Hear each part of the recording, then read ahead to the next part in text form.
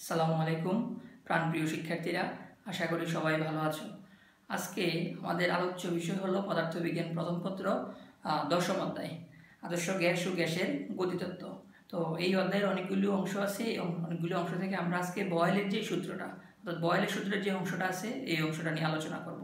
তো আমাদেরকে আগে জানতে হবে যে বয়েলের সূত্রটা কি। তো বয়েলের সূত্রটা যদি জানতে চাই আমরা একটা চিত্র দেখি, খেয়াল করো।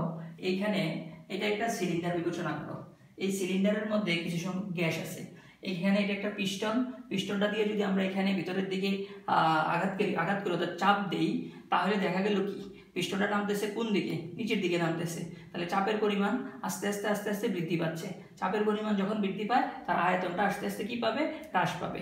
ঠিক এই সিলিন্ডারের পরিবর্তিত অবস্থা হচ্ছে এটা। দেখো এখানে প্রথমে পিস্টন ছিল এখানে, পরবর্তীতে পিস্টন আসছে এখানে। যেহেতু এখানে চাপ ছিল P1 1 atm, P2 হলো এখানে 2 atm, মানে চাপের পরিমাণ এখানে বৃদ্ধি পেল। আচ্ছা, এখানে আয়তন ছিল কত? এখানে আয়তন হচ্ছে 10 লিটার, এখানে আয়তন হচ্ছে 5 লিটার। তাহলে দেখো এখান থেকে এখানে যখন আসলো চাপ বৃদ্ধি পেল, পাশাপাশি তার কি হয়ে গেল, আয়তন হ্রাস পেল। তার মানে চাপের সাথে আয়তন এখানে দেখা গেল কি সমানুপাতে না ব্যস্তানুপাতে? অবশ্যই এখানে ব্যস্তানুপাতে।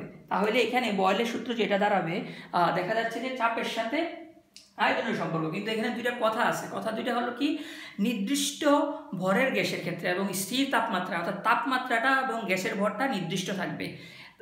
স্থির তাপমাত্রায় নির্দিষ্ট ভরের কোনো গ্যাসের ক্ষেত্রে আয়তন, অর্থাৎ গ্যাসের আয়তনটা চাপের ব্যস্তানুপাতে পরিবর্তিত হয়। তাহলে দেখো আয়তন চাপের ব্যস্তানুপাতে পরিবর্তিত হয়, কিন্তু কথায় কি নির্দিষ্ট? এখানে টেম্পারেচার অর্থাৎ তাপমাত্রাটা নির্দিষ্ট, আর হচ্ছে এখানে যে গ্যাসের ভরটা আছে অর্থাৎ স্থির তাপমাত্রায় নির্দিষ্ট ভরের, এই কন্ডিশনটা মাথায় রাখবে। স্থির তাপমাত্রায় নির্দিষ্ট ভরের কোনো গ্যাসের আয়তন তার চাপের সাথে ব্যস্তানুপাতে পরিবর্তিত হয়। অর্থাৎ এখান থেকে দেখা গেল কি, চাপের পরিমাণ যদি বৃদ্ধি পায়, আয়তনের পরিমাণটা এখানে হ্রাস পাবে। আবার আমি যদি পিস্টনটাকে যদি আবার আস্তে আস্তে উপরের দিকে তুলি, এই যে পিস্টনটাকে আমি আস্তে আস্তে উপরের দিকে তুলতেছি, তাহলে পিস্টন যদি আমি উপরের দিকে তুলি চাপের পরিমাণটা কমে যাবে। চাপের পরিমাণ যদি কমে যায় তখন আয়তনের পরিমাণটা বেড়ে যাবে। তাহলে দেখা গেল কি চাপের সাথে আয়তনের সম্পর্ক হলো এখানে ব্যস্তানুপাতে, অর্থাৎ একটা বাড়লে আর একটা বাড়বে। কিন্তু কন্ডিশন আছে দুইটা। কন্ডিশন দুইটা কি? তাপমাত্রা স্থির থাকবে আর যে গ্যাসের ভরটা আছে সেটা স্থির অর্থাৎ নির্দিষ্ট থাকবে। আচ্ছা, এখন দেখো এখান থেকে আমরা কি লিখতে পারি? এখান থেকে আমরা লিখতে পারি V সমানুপাতিক 1/P বা V ব্যস্তানুপাতিক P যদি বলি আমরা, তাহলে B ইকুয়াল K 1/P, অর্থাৎ সমানুপাতিক ধ্রুবক। তার মানে আমরা লিখতে পারি PV ইকুয়াল K, অর্থাৎ চাপ এবং আয়তনের গুণফলটা নির্দিষ্ট তাপমাত্রা নির্দিষ্ট ভরের বস্তুর ক্ষেত্রে সর্বদা কি হবে? সমান থাকবে, অর্থাৎ সর্বদা একই থাকবে। P এবং V এর গুণফল সর্বদা এখানে একই থাকবে। এখন খেয়াল করো এই সমীকরণ, এটা হলো সমীকরণের সূত্রের সাধারণ রূপ। আমরা যদি এটাকে এভাবে লিখি, যেমন P1 V1 equal P2 V2, এভাবে আমরা লিখতে পারি P3 V3 P4 V4 equal dot dot দিয়ে আমরা PN VN পর্যন্ত লিখতে পারি। এটা কখন হবে?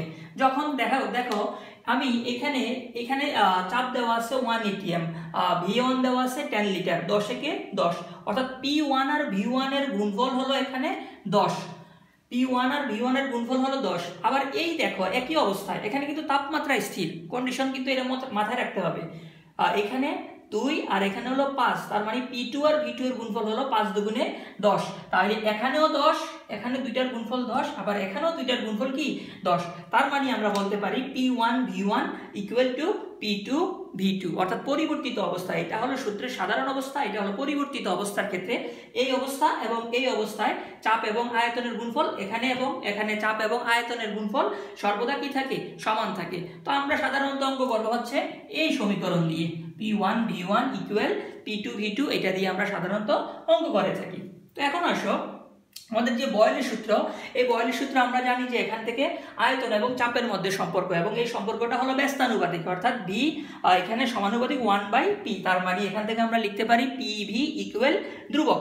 এখন খেয়াল করো আমরা যদি এটার লেখচিত্র অঙ্কন করার চেষ্টা করি চাপ এবং আয়তনের মধ্যে সম্পর্কগুলি দিয়ে, তাহলে দেখো আমরা যদি এই সমীকরণটাকে এই সমীকরণের সাথে মিলানোর চেষ্টা করি, এটাকে যদি x ধরি, এটাকে যদি আমরা y ধরি, তাহলে আমরা লিখতে পারি কি xy ইকুয়াল K। এটা হলো আয়তাকার অধিবৃত্তের সমীকরণ। এখন আমরা জানি আয়তাকার অধিবৃত্তের সমীকরণ যখন হবে তখন তার লেখচিত্রটা হবে এরকম, অর্থাৎ চাপ এবং আয়তনের ক্ষেত্রে অর্থাৎ তাপমাত্রা যখন নির্দিষ্ট থাকবে এই ক্ষেত্রে চাপ এবং আয়তনের সম্পর্কটা ব্যস্তানুপাতে আছে। আর এই যে সমীকরণ xy = k, এটা হলো আয়তাকার অধিবৃত্তের সমীকরণ। আমরা জানি আয়তাকার অধিবৃত্তের সমীকরণের সময় লেখচিত্রের যে শেপ হয় অর্থাৎ যে লেখচিত্রটার যে আকৃতি বা রূপ হয়, এই লেখচিত্রটা হবে এইরকম, অর্থাৎ আয়তাকার অধিবৃত্তের ক্ষেত্রে। এখন তুমি যদি তাপমাত্রা পরিবর্তন করে দাও, এখানে ভিন্ন ভিন্ন তাপমাত্রার ক্ষেত্রেও যদি আনো, লেখচিত্রের রূপ কিন্তু একই থাকবে, অর্থাৎ ভি বনাম পি অর্থাৎ আয়তন বনাম চাপ। লেখচিত্র যেটা হয়তো লেখচিত্রটা এরকম হবে, এরকম হবে, এরকম হবে, এরকম হবে, কিন্তু লেখচিত্রের রূপ একই থাকবে, অর্থাৎ কি আয়তাকার অধিবৃত্তের যে লেখচিত্র ওই লেখচিত্র হবে। অর্থাৎ এই বরাবর হবে না, কিন্তু তার উপরেও হইতে পারে আবার নিচেও হইতে পারে, কিন্তু শেপ পরিবর্তন হবে না। আচ্ছা, এখন আসো, এটা হলো ভি বনাম পি অর্থাৎ আয়তন বনাম চাপের লেখচিত্র। এটা হলো আয়তাকার অধিবৃত্তের সমীকরণ। এখন আমরা এটা হলো ভি বনাম 1/p লেখচিত্র, অর্থাৎ ভি বনাম হলো 1/p লেখচিত্র। খেয়াল করো, আমরা এখান থেকে পেলাম কি ভি সমানুপাতিক 1/p, তার মানে আমরা লিখতে পারি ভি = k 1/p। এখন খেয়াল করো, আমরা যদি ভি কে y বিবেচনা করি আর কেটাকে যদি m বিবেচনা করি, যেটাকে আমরা ঢাল বলবো একটু পরে, 1/p = x, অর্থাৎ এই ভি কে আমরা ধরলাম y আর 1/p কে ধরলাম x আর k কে ধরলাম আমরা m। তাহলে আমার সমীকরণ কি দাঁড়ায়? তাহলে আমার সমীকরণ দাঁড়ায় y = mx। এটা আমরা হায়ার ম্যাথে পড়ছিলাম, এগুলি হলো মূল বিন্দুগামী সরল রেখার সমীকরণ। তাহলে y = mx, y = mx। আমরা এই সমীকরণকে এই সমীকরণের সাথে তুলনা করলে পাই এটা হলো মূল বিন্দুগামী সরল রেখার সমীকরণ। এই মূল বিন্দুগামী সরল রেখার যে সমীকরণ, এই ক্ষেত্রে লেখচিত্রের রূপ কিরকম হবে? অর্থাৎ মূল বিন্দুগামী সরল রেখা হবে, অর্থাৎ v বনাম 1/p বা 1/p বনাম v বা 1/v বনাম p। দেখো, v বনাম 1/p লেখচিত্র কি মূল বিন্দুগামী সরল রেখা, এখানে 1/v বনাম p লেখচিত্র কি মূল বিন্দুগামী সরল রেখা, কারণ সবগুলি এই যে সমীকরণটাকে সমর্থন করতেছে। তাহলে দেখো, p বনাম 1/v মূল বিন্দুগামী সরল রেখা, আবার 1/p বনাম v কি মূল বিন্দুগামী সরল রেখা। এই চারটা সরল রেখার ক্ষেত্রেই দেখো y = mx, অর্থাৎ এই মূল বিন্দুগামী সরল রেখার সমীকরণটাকে সমর্থন করে। এই কারণে চারটা আমরা লেখচিত্রের ক্ষেত্রেই দেখা গেল কি এখানে আমরা পেলাম মূল বিন্দুগামী সরল রেখা। অবশ্যই মাথায় রাখতে হবে কি এখানে তাপমাত্রা স্থির।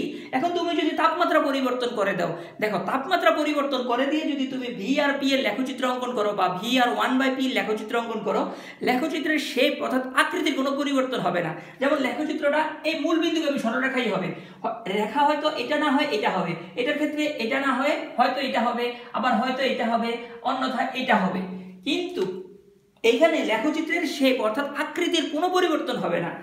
কখন?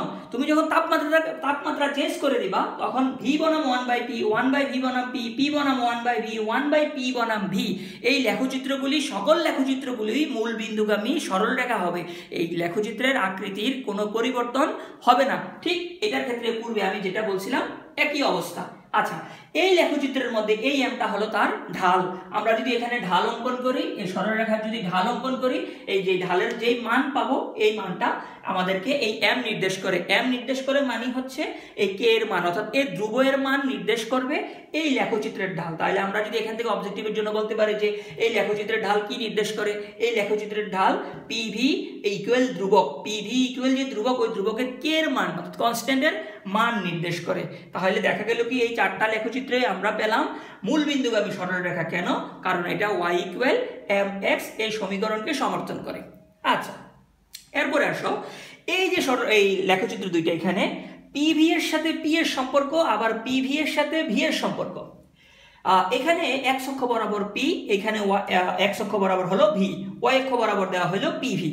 খেয়াল করো, এইখানে চাপের পরিবর্তন হচ্ছে, এখানে আয়তনের পরিবর্তন হচ্ছে, কিন্তু পিভি এর কোনো পরিবর্তন কিন্তু হচ্ছে না। এটা ব্যাখ্যার জন্য আমরা একটু আবার শুরুর দিকে যাই। দেখো, এইখানে আমরা চাপের পরিবর্তন, অর্থাৎ আমরা যদি প্রথম লেখচিত্রটা খেয়াল করি, এখানে চাপের পরিমাণ 1 atm, এখানে চাপের পরিমাণ হলো 2 atm, কিন্তু এখানে তাদের গুণফল কত? গুণফল হলো 10। এখানেও তাদের গুণফল কত? এখানেও তাদের গুণফল হলো 10। অর্থাৎ এই দুই ক্ষেত্রে চাপের পরিবর্তন হয়েছে, চাপের পরিবর্তন হয়েছে, কিন্তু তাদের পি এবং ভি এর গুণফলের কিন্তু কোনো পরিবর্তন হয় নাই। ঠিক একইভাবে এখানে আসো, এখান থেকে লেখচিত্রে x অক্ষ বরাবর যদি আমরা ডানে যাই, চাপের পরিবর্তন হবে, কিন্তু পিভি কিন্তু স্থির, অর্থাৎ পিভি এর মানের কোনো পরিবর্তন হবে না। ঠিক আবার এই লেখচিত্রের মধ্যে দ্বিতীয় লেখচিত্রের মধ্যে এখানে V1 10 লিটার, এখানে V1 5 লিটার। দেখো আয়তনের পরিবর্তন হচ্ছে, কিন্তু P1 V1 এবং P2 V2, P1 V1 এর গুণফল এখানে 10, আবার P2 V2 এর গুণফল এখানে 10, অর্থাৎ আয়তনের পরিবর্তন হচ্ছে কিন্তু PV এর গুণফলের কোনো পরিবর্তন হচ্ছে না। তার মানে দেখা গেল এই লেখচিত্রটার মধ্যে চাপের পরিবর্তন হবে। কার পরিবর্তন হবে? চাপের পরিবর্তন হবে, কিন্তু এখানে PV এর গুণফলের পরিবর্তন হবে না। ঠিক এই লেখচিত্রে আয়তনের পরিবর্তন হবে, কিন্তু গুণফলের মান একই থাকবে। তো এইভাবে আমরা এখান থেকে বয়েলের সূত্রে যে লেখচিত্রগুলি আছে, এই সূত্রের সাহায্যে কোনটা মূল বিন্দুগামী সরলরেখা হবে, কোনটা আমাদের আয়তাকার অধিবৃত্তের সমীকরণ হবে, এইগুলি যদি আমরা জানি, এইগুলি জানলে আমরা এখান থেকে লেখচিত্রগুলি যদি পরিবর্তন করেও আসে তাও আমরা দিতে পারি। আচ্ছা, আরেকটা বিষয়, এখানে যদি তাপমাত্রাটাকে যদি আমি পরিবর্তন করি তাহলে লেখচিত্রের শেপ কি পরিবর্তন হবে? না, পরিবর্তন হবে না। এটা হয় উপরে হইতে পারে, না হয় নিচে হইতে পারে, আবার এটাও হয় উপরে হইতে পারে, না হয় নিচে হইতে পারে, কিন্তু তার যে রূপ, অর্থাৎ এই যে লেখচিত্রের যে রূপ, এই রূপ কখনোই পরিবর্তন হবে না। তাহলে খেয়াল করো, তাহলে এই লেখচিত্রগুলি কখন কিভাবে হবে সেটা নির্ভর করবে এটা কোন সমীকরণের সাথে এটা সমর্থন করে। অর্থাৎ এখানে আয়তাকার অধিবৃত্তের সমীকরণকে সমর্থন করে বিধায় এটা এভাবে ছিল, আর এখানে মূল বিন্দুগামী সরলরেখার সমীকরণকে সমর্থন করে বিধায় এই লেখচিত্রগুলি আমরা এভাবে অঙ্কন করতে পারছি। তো এইভাবে আমরা এতক্ষণ যে আলোচনা করা হলো, এই আলোচনার যে সারমর্ম আমরা পেলাম সেটা হলো আয়তনের সাথে চাপ ব্যস্তানুপাতে অবশ্যই কন্ডিশন কয়টা? দুইটা। এখানে তাপমাত্রা স্থির থাকবে এবং ভরটা স্থির থাকবে, নির্দিষ্ট থাকবে। আর এই লেখচিত্রের এটা হলো সাধারণ সমীকরণ। এই সমীকরণের যে বিশেষ রূপ P1 V1 equal P2 V2, আমরা এখন এই সমীকরণটা দিয়ে আমরা এখন অঙ্ক করার চেষ্টা করব। ধন্যবাদ।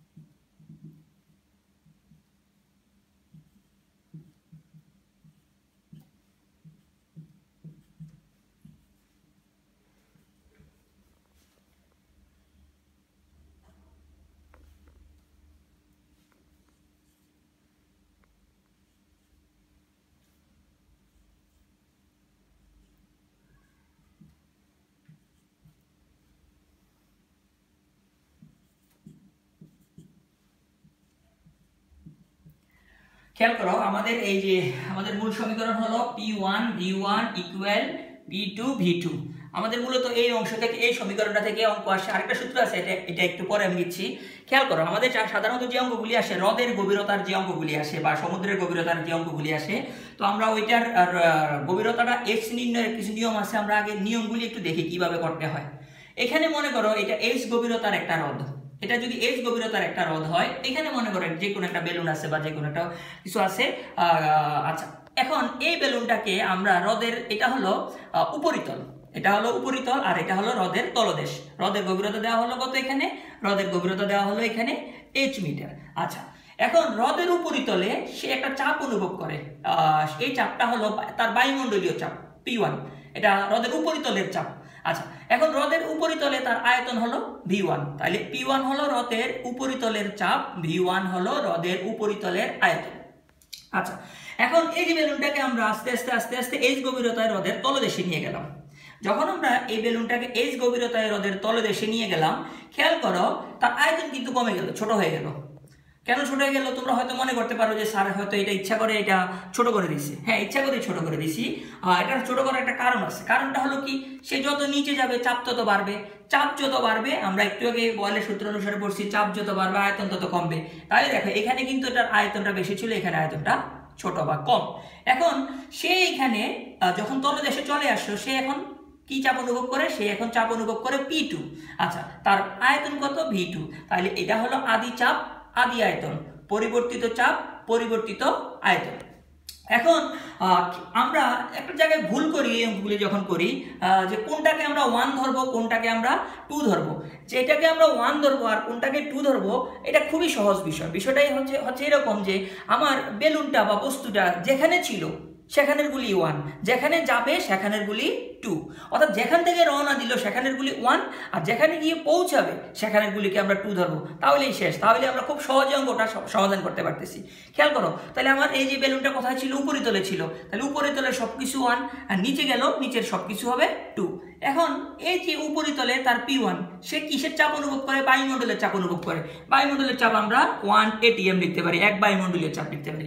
এখন এটার অনেকগুলি মান, যেমন এটাকে আমরা এভাবে লিখি 1.013 × 10⁵ নিউটন পার মিটার স্কোয়ার। এরপরে আছে আবার এইভাবেও লেখা হয় 1 × 10⁵ নিউটন পার মিটার স্কোয়ার।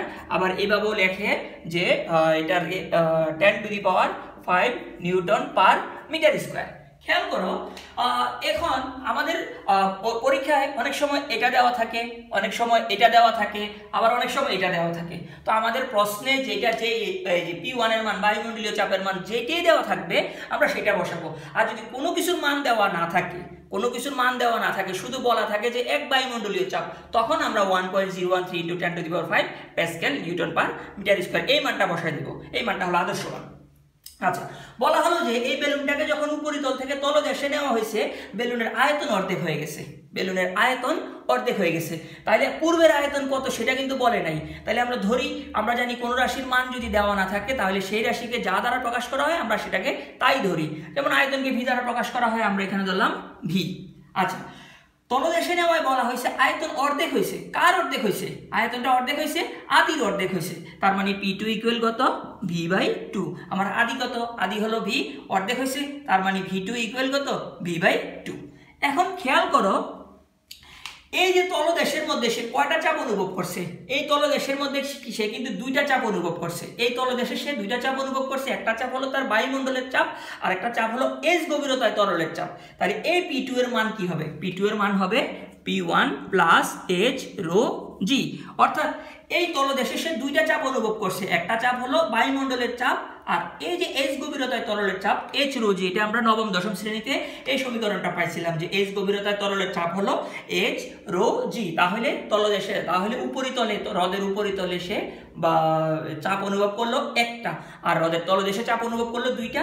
একটা চাপ হলো তার যে H গভীরতা তরলের চাপ আর একটা চাপ হলো তার বায়ুমণ্ডলের চাপ। তাহলে দেখো, যাত্রা শুরু করলো উপর থেকে, উপরের গুলি 1, নিচে পৌঁছালো, নিচের গুলি আমরা 2 বিবেচনা করতে পারলাম। ঠিক একইভাবে সবসময় যে উপর থেকে নিচে আসবে এমন তো কোনো কথা না। এখানে যে বায়ু বুদবুদ বা বেলুনটা নিচ থেকেও তো উপরে উঠতে পারে। এখন যদি নিচ থেকে উপরে ওঠে, আমি বলছিলাম যেখানে ছিল সেখানের গুলি 1, যেখানে যাবে সেখানের গুলি 2। তাহলে নিচ থেকে উপরে যাবে আবার, তাহলে নিচের গুলি হবে 1 আর উপরের গুলি হবে 2। এখন আমরা এখানে ধরতে পারি বায়ুমণ্ডলের চাপ P2 = কত? P2 = হবে 1 atm। আচ্ছা, বলা হলো যে নিচ থেকে যখন উপরে উঠলো তার এখানে আয়তন। আচ্ছা, নিচ থেকে যখন উপরে উঠবে চাপের পরিমাণ বাড়বে না কমবে? চাপের পরিমাণ কমবে। চাপের পরিমাণ যদি কমে তাহলে আয়তন উপরের দিকে বৃদ্ধি পাবে। এই যে আয়তন বৃদ্ধি পেল। এখন দেখো, নিচ থেকে যখন সে উপরে উঠলো বলা হলো যে আয়তন দ্বিগুণ হলো। আয়তন যখন দ্বিগুণ হয় বললো, তাহলে কার দ্বিগুণ? আদির দ্বিগুণ। তাহলে V1 = V আর V2 = হবে 2V। আচ্ছা, P1 এই যে নিচে এখন সে কয়টা চাপ অনুভব করতেছে? সে এখন দুইটা চাপ অনুভব করতেছে। একটা চাপ হলো তার বায়ুমণ্ডলের চাপ আর একটা চাপ হলো তার H গভীরতায় তরলের চাপ। তো বায়ুমণ্ডলের চাপ কত? এখানে বায়ুমণ্ডলের চাপ হলো এখানে P2 আর H গভীরতায় তরলের চাপ হলো H ρg। তাহলে খেয়াল করো, নিচ থেকে যেহেতু উপরে উঠলো তার মানে নিচের গুলি, নিচের যা কিছু আছে সকল কিছু আমরা 1 বিবেচনা করব আর উপরের সকল কিছু আমরা 2 বিবেচনা করব। অর্থাৎ যেখানে ছিল সেখানের গুলি 1, যেখানে যাবে সেখানের গুলি হবে 2। এখানে V1 = V, উপরে যাওয়াতে বললো আয়তন দ্বিগুণ হয়েছে। দ্বিগুণ, 3 গুণ, 4 গুণ, 5 গুণ, এটা প্রশ্নে যাই বলে তাই আমরা বসাই দিব। এইখানে P1 = P2 + H ρg আর এখানে P2 = হলো 1 atm। খেয়াল করো, তোমরা পরীক্ষায় ভুল করো কোথায়? তোমরা পরীক্ষায় ভুল করো এই জায়গা, এই লাইন আর এই লাইনের মধ্যে ভুল করো। তোমরা করো কি, কোনটাকে P1 ধরবা, অর্থাৎ তুমি কি এইটাকে P1 = P2 + H ρg কখন ধরবা, আবার P2 = P1 + H ρg কখন ধরবা? তোমরা পরীক্ষার হলে প্রশ্ন যখন পাও তোমরা খাতার মধ্যে দেখি যে তোমরা একটু এলোমেলো করে ফেলো। এখন এলোমেলো যেন না হয়, আমরা এটা মাথায় রাখবো যে যেখানে ছিল সেখানের গুলি হবে 1 আর যেখানে গেল সেখানের গুলি হলো 2। তার মানে কি দাঁড়ালো বিষয়টা? উপরের এই যে উপর থেকে নিচে আসলো, উপরের গুলি 1, নিচের গুলি 2, নিচ থেকে উপরে গেল, নিচের গুলি 1, উপরের গুলি 2। তখন আর আমাদের P1 equal P2 plus H রুজি লিখবো নাকি P2 equal P1 plus H রুজি লিখবো, এটা আর আমরা সমস্যায় পড়বো না। এখন আসো, সবসময় যে আয়তন অর্ধেক হবে, আয়তন দ্বিগুণ হবে এটা বলবে তা তো না। এমনও তো হইতে পারে যে বললো যে একটা বেলুন যখন উপর থেকে নিচে আসলো তখন তার ব্যাস অর্ধেক হয়ে গেল, বা নিচ থেকে উপরে গেল ব্যাস দ্বিগুণ হয়ে গেল। কি বললো, একটা বেলুন যখন নিচ থেকে বা একটা বুদবুদ যখন হ্রদের তলদেশ থেকে উপরে দেশে গেল তখন ওই বুদবুদের ব্যাস দ্বিগুণ হয়ে গেল। কি দ্বিগুণ হলো? ব্যাস দ্বিগুণ হলো।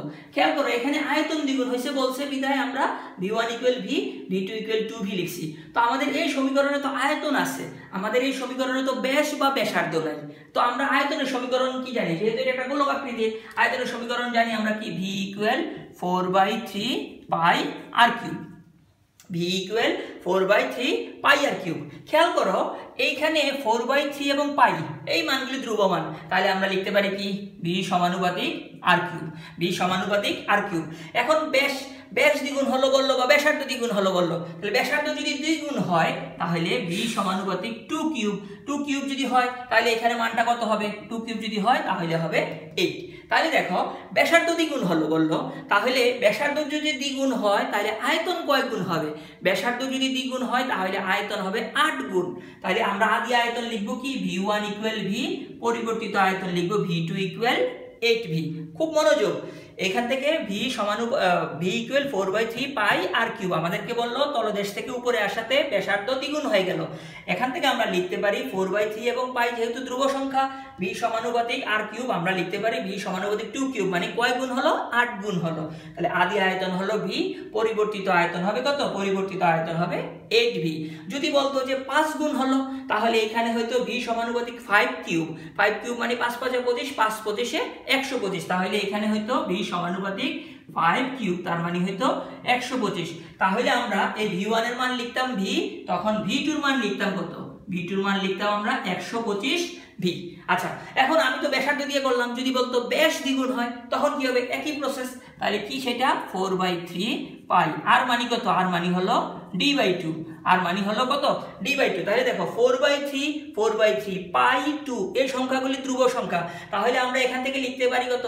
v, এটা যেমন লিখছি v সমানুপাতিক r কিউব, ঠিক এটার ক্ষেত্রে আমরা লিখতে পারি v সমানুপাতিক d কিউব। তার মানে ব্যাস দ্বিগুণ হলে বললে আয়তন যা হবে, ব্যাসার্ধ দ্বিগুণ হলে বলে আয়তন তাই হবে।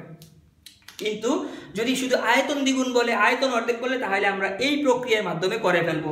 আর যদি ব্যাস দ্বিগুণ বলে বা ব্যাসার্ধ দ্বিগুণ বলে তখন আমরা এই যে v সমানুপাতিক r কিউব বা v সমানুপাতিক d কিউব, এই ফর্মুলা অনুসারে আমরা এখান থেকে v1 এবং v2 এর মান বের করতে পারবো।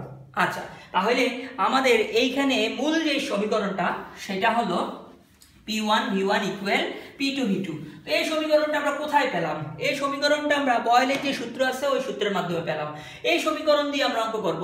আবার আরেকটা সমীকরণ তোমাদের এখানে কাজে আসবে, সেটা হলো P1 V1/T1 equal P2 V2/T2। এই দুটো সমীকরণ দিয়ে আজকে আমরা অঙ্ক করব। খেয়াল করো, এটা বয়েলের সূত্র থেকে আসছে, আর এই সমীকরণটা আসছে বয়েলের সূত্র এবং চার্লসের সূত্র, অর্থাৎ v সমানুপাতিক t থেকে।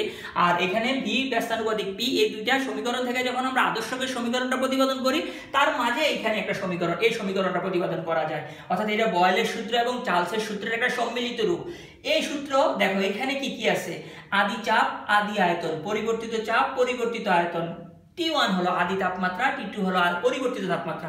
এখন এই সমীকরণ ব্যবহার না করে কখন আমরা এই সমীকরণ ব্যবহার করব?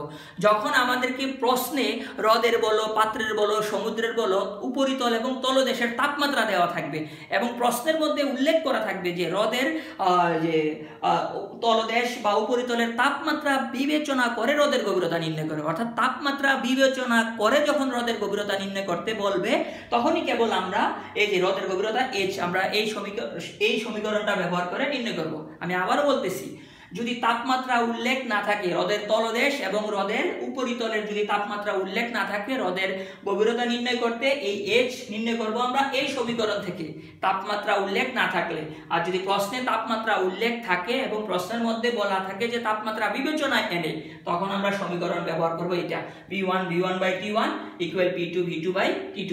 তখন আমাদের এখানে হবে, এটা হবে T1, এটা হবে T2, ঠিক একইভাবে এটা হবে T1, এটা হবে T2। তো আমরা এখন এই যে দুইটা সমীকরণ, এই দুইটা সমীকরণের সাহায্যে আমরা দুইটা বোর্ডের কোশ্চেন সমাধান করার চেষ্টা করব। তো তোমরা মনোযোগ দিয়ে বসো, তোমাদের সামনে বই আছে, বই নিয়ে বসো, আমরা প্রশ্নগুলি বের করতেছি।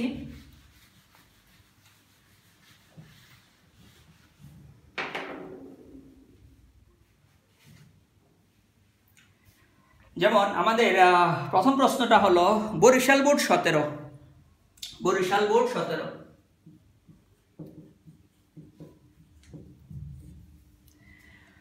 প্রশ্নে কি বললো, তোমাদের কাছে বই আছে, তোমরা বইয়ের সাথে মিলাও। পদার্থবিজ্ঞান ল্যাবে একদল ছাত্র লক্ষ্য করলো বিশুদ্ধ পানিপূর্ণ পাত্রে বায়ু বুদবুদ তলদেশ থেকে পৃষ্ঠদেশে আসার ফলে আয়তন 1.1 গুণ হয়। আচ্ছা, আয়তন 1.1 গুণ হয়। খেয়াল করো, পরীক্ষার এক পর্যায়ে একজন ছাত্র পানিতে অন্য একটি তরল মিশ্রিত করায় পানির ঘনত্ব বেড়ে দ্বিগুণ হয়ে যায়। বায়ুমণ্ডলের চাপ দেওয়া আছে 10 to the power Newton per metre square. দেখো, আমি কিন্তু একটু আগে বলছিলাম বায়ুমণ্ডলীয় চাপের মান তিনটা মান দেওয়া আছে, অর্থাৎ যখন পরীক্ষায় যেটা দেওয়া থাকবে আমরা সেটা দিয়েই করবো। এখানে দেওয়া আছে শুধু 10 to the power 5 Newton per metre square. আচ্ছা, পানির তাপমাত্রা ধ্রুব থাকলে পাত্রটির উচ্চতা কত হবে? খেয়াল করো, এখানে কিন্তু নির্দিষ্ট করে বলে দিচ্ছে তাপমাত্রা ধ্রুব থাকলে। তাপমাত্রা ধ্রুব থাকলে কোন সমীকরণ হয়?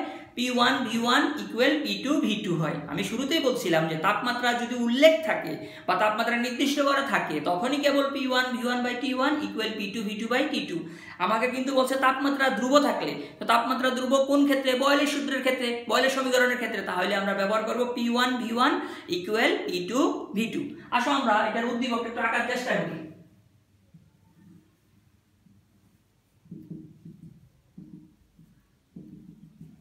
কি বললো, একটি বায়ু বুদবুদ তলদেশ থেকে পৃষ্ঠের উপরে আসায়, বুদবুদ আছে এইখানে তলদেশে, গেল কোথায়? এই যে উপরে, একটু বড় হয়ে গেছে সে। আচ্ছা, এটা একটু ছোট করে দিই। আচ্ছা, তাহলে এইখানের সব ছিল কোথায়? নিচে, গেল কোথায়? উপরে। তাহলে নিচের গুলি হবে 1, তাহলে P1 V1, আর উপরে গেল তার মানে হবে P2 V2। আচ্ছা, তো V2 কি? বায়ুমণ্ডলীয় চাপ দেওয়া আছে কত? 10 to the power 5 Newton per metre square. আমি আবারও বলছি, এটা কিন্তু বোর্ডের পরীক্ষার প্রশ্নে দেওয়া আছে, এই মান যা দেওয়া থাকবে তাই বসাবো। তো তলদেশের আয়তন, যেহেতু আয়তনদের মান দেওয়া নাই, যে কোনো রাশিকে মান যদি দেওয়া না থাকে ওই রাশিকে যা দ্বারা প্রকাশ করা হয় আমরা তাই প্রকাশ করি, তার মানে V1 ইকুয়াল V। তাহলে এখানে যাওয়াতে কত গুণ হলো? এখানে যাওয়াতে হয়েছে বলছে 1.1 গুণ। এখন আসো P1 কত হবে? সে কয়টা চাপ অনুভব করে? সে কিন্তু দুইটা চাপ অনুভব করে, একটা হলো বায়ুমণ্ডলের চাপ আর একটা হলো H গভীরতায় তরলের চাপ। তার মানে আমরা লিখতে পারি P1 equal P2 plus H rho G। খেয়াল করো, যেহেতু তলদেশ অর্থাৎ নিচ থেকে উপরে উঠলো এই কারণে নিচের গুলি 1, উপরের গুলি 2। আর যেহেতু তাপমাত্রা নাই এই কারণে আমি এখানে T1 T2 কিছুই লিখি নাই। তার মানে আমাদেরকে বললো পানির তাপমাত্রা ধ্রুব থাকলে পাত্রটির উচ্চতা কত। তাহলে কার মান বের করতে বলছে আমাদের? এখানে আমাদেরকে বের করতে বলছে উচ্চতা কত, অর্থাৎ গয়ের জন্য আমাদেরকে বের করতে বলছে উচ্চতা কত। তো আমরা কি জানি? আমরা জানি P1 V1 equal P2 V2।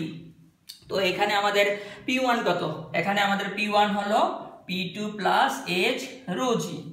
আচ্ছা, V1 কত? আমাদের এখানে V1 হলো V। P2 মান কত? 10 to the power 5 into V2। V2 মান কত? V2 মান হলো এখানে 1.1 V। তাহলে কি দাঁড়ালো বিষয়টা? বিষয়টা দাঁড়ালো হচ্ছে এখান থেকে আমরা এই V কেটে দিতে পারি। আচ্ছা, যদি কেটে দেই আমরা মূলত H এর মান বের করব। তাহলে আমরা লিখতে পারি H rho G equal 1.110 into 10 to the পাওয়ার 5। এই P2 এই পাশে চলে যাবে মাইনাস P2। আচ্ছা, এরপরে আমরা H এর মান বের করব। তাহলে H equal 1.1 into 10 to the power 5 minus P2 by হলো রো G। আচ্ছা, এই সমীকরণ এই পাশে চলে আসলো। তাহলে আমরা এটাকে লিখতে পারি কত? 1.1 into 10 to the power 5 minus P2 মান দেওয়া আছে কত? 10 to the power 5 rho G। আমাদের এইখানে ঘনত্ব আমরা নির্দিষ্ট করে দেওয়া নাই, যদি নির্দিষ্ট করে দেওয়া না থাকে তাহলে আমরা এখানে পানির ঘনত্ব বিবেচনা করব। পানির ঘনত্ব হলো 1000 ইন্টু 9.8।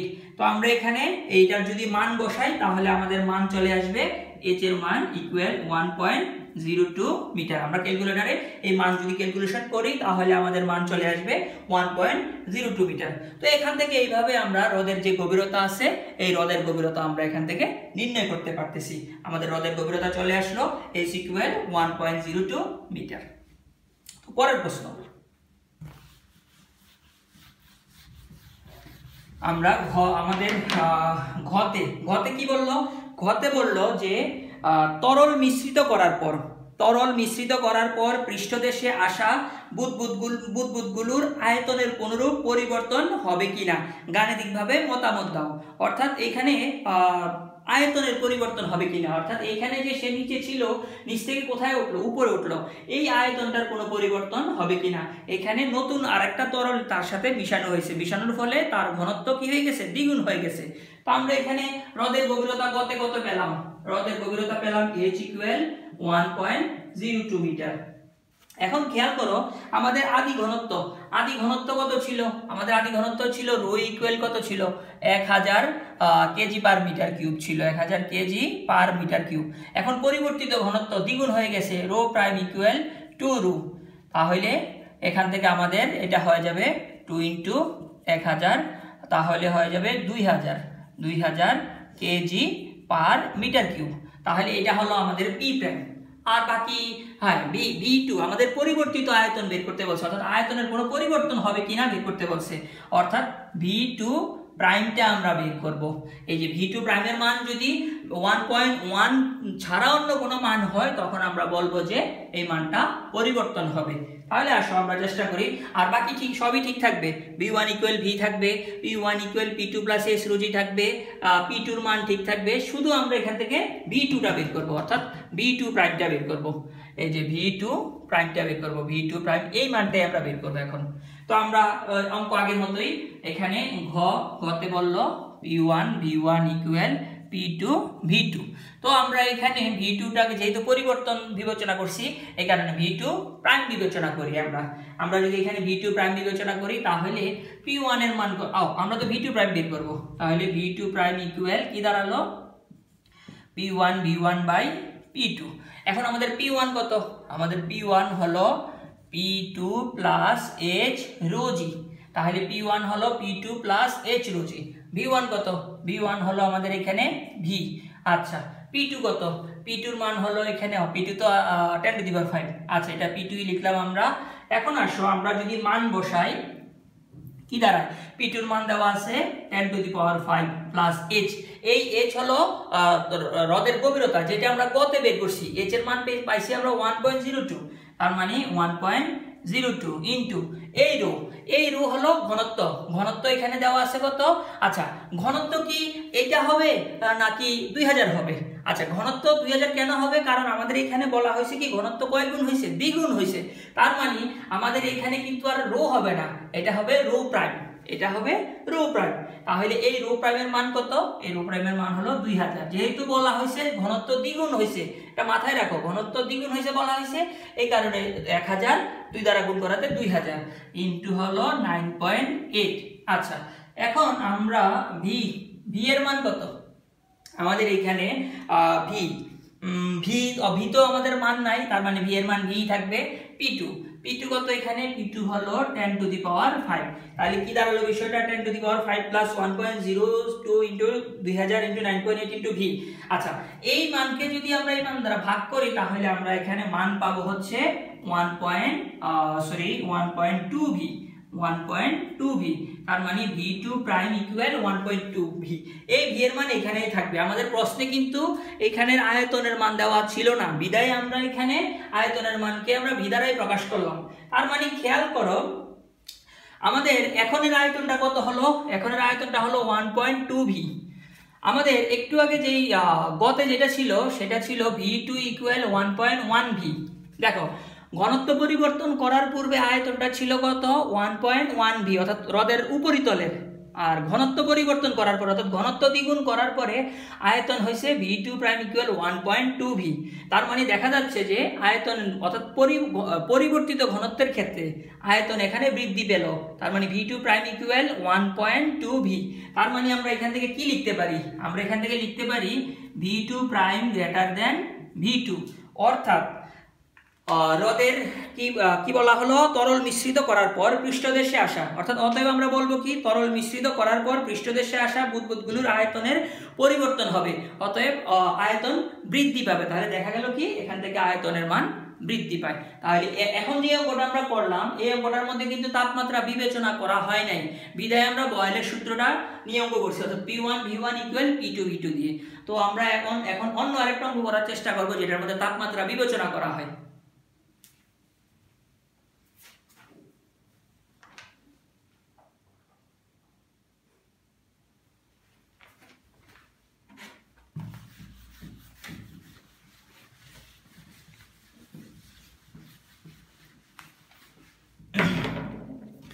আমাদের এই অঙ্কটা হলো ঢাকা বোর্ড 2019।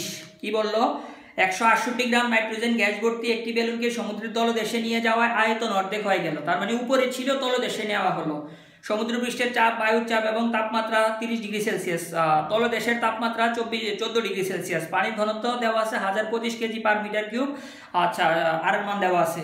আমাদের গয়ের যে প্রশ্নটা বলছে সমুদ্রপৃষ্ঠে নাইট্রোজেন গ্যাসের গতিশক্তি নির্ণয় করো, তো গ্যাসের গতিশক্তি এটা আজকের আমার আলোচ্য বিষয় না, এটা সাধারণত আমরা E=3/2 nRT যে সমীকরণটা আছে ওই সমীকরণের সাহায্যে করতে পারবো। তো পরবর্তী ক্লাসে এগুলি নিয়ে আলোচনা করা হবে। ঘয়ের প্রশ্নে আমি যাচ্ছি। ঘ হলো তাপমাত্রার পরিবর্তন বিবেচনায় হ্রদের গভীরতা নির্ণয় সম্ভব কিনা। খেয়াল করো এখানে কি বললো, তাপমাত্রার পরিবর্তন বিবেচনায়, অর্থাৎ তাপমাত্রার পরিবর্তনটা বিবেচনায় আনতে হবে।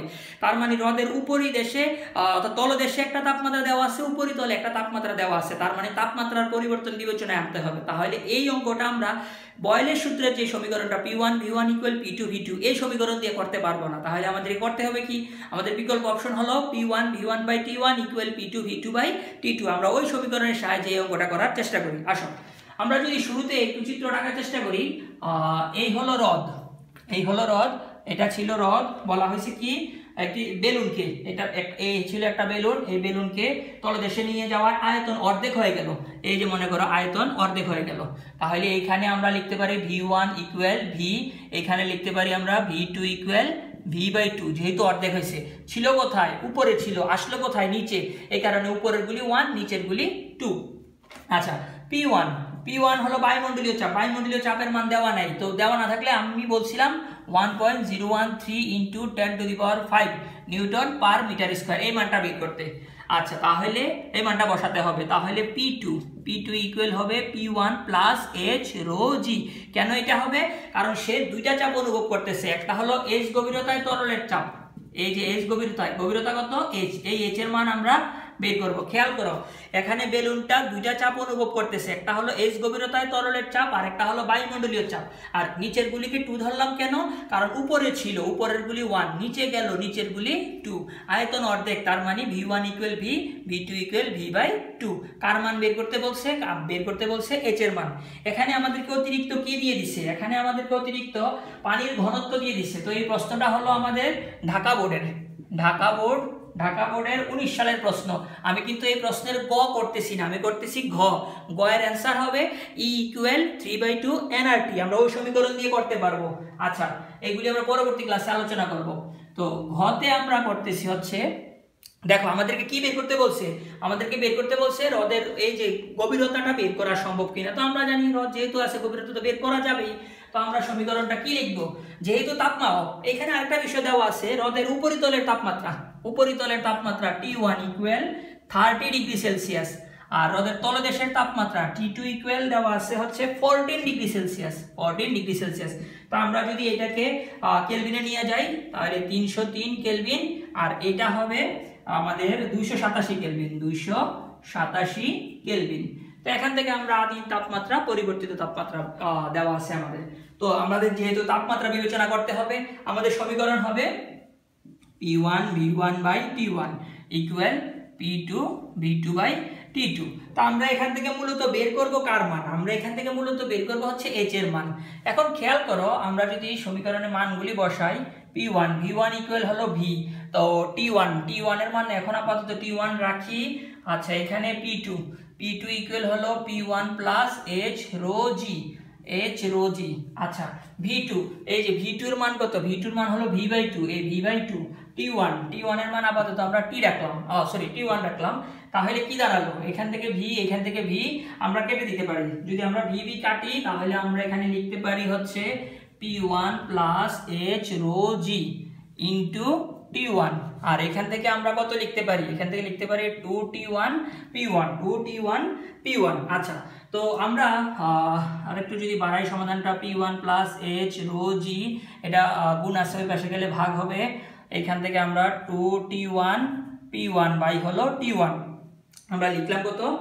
আচ্ছা, আমরা এইখানে এইখানে এখানে এখানে এটা তো হলো কত, P1 V1 by T1 equal P1 plus H rho জি।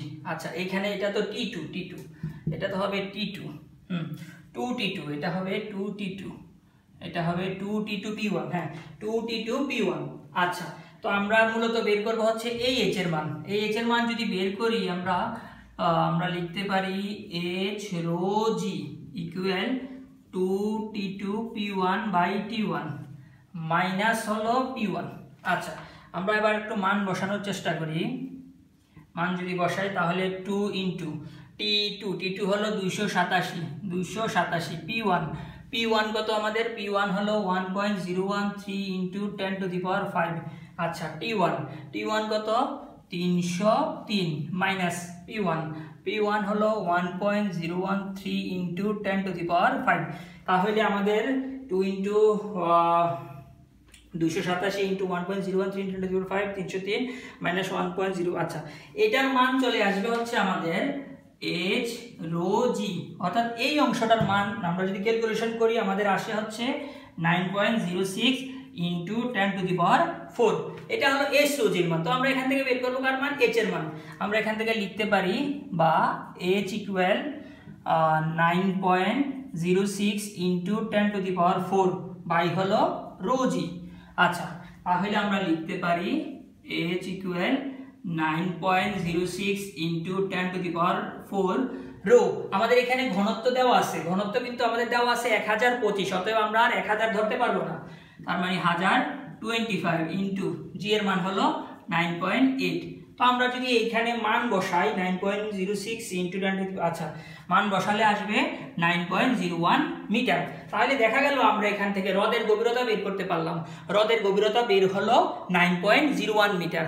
আমি আবারও বলতেছি, আমরা কেন এই সমীকরণটা বিবেচনা করলাম, বলা হলো তাপমাত্রা বিবেচনায়। যেহেতু তাপমাত্রা বিবেচনা বলছে, এই কারণেই আমরা এই সমীকরণটা এখানে ব্যবহার করছি। যদি তাপমাত্রা বিবেচনা না বলতো তাহলে আমরা এই সমীকরণটা আমরা ব্যবহার করতাম না। তো আমরা এইভাবে আমরা বয়েলের সূত্র এবং চার্লসের সূত্রের যে সমন্বিত রূপের যে সমীকরণটা ছিল, ওই সমীকরণ থেকেও আমরা হ্রদের গভীরতা বিবেচনা করতে পারি। শুধু মাথায় রাখতে হবে ফোঁটাটা বা বুদবুদটা কোথায় ছিল বা কোথায় গেল, এগুলি যদি মাথায় রাখতে পারি, আর শুরুর দিকে যে লেখচিত্রগুলি দেখাইছি ওই লেখচিত্রগুলি কোন সমীকরণ কার সমীকরণ মেনে চলে যদি মনে রাখতে পারো, তাহলে তোমরা এগুলি অবজেক্টিভে আসলে দিতে পারবা।